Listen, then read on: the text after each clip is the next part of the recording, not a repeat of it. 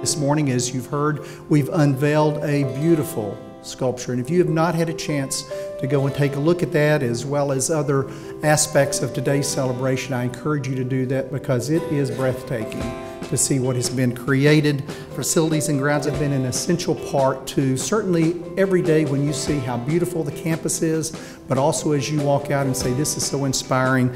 They've worked together to really bring that together.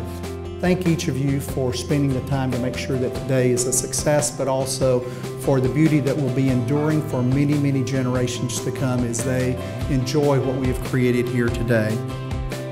It is truly an honor for the university to provide this historic landmark for Tuscaloosa.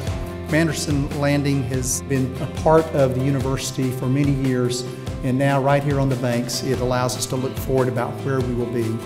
The river is a continuous reminder of the life and the vitality of the world that is around us, but also the life and vitality of the city of Tuscaloosa. People that are looking from the opposite bank can see it clearly. People that are moving along the river, which happens often, will be able to see it. Students or people walking along Riverwalk will be able to see it from a distance and experience it in scale as they move closer to it and then past it and around it. These sculptures will remind generations to come how important the University of Alabama is to the city of Tuscaloosa and how important the city of Tuscaloosa is to the University of Alabama.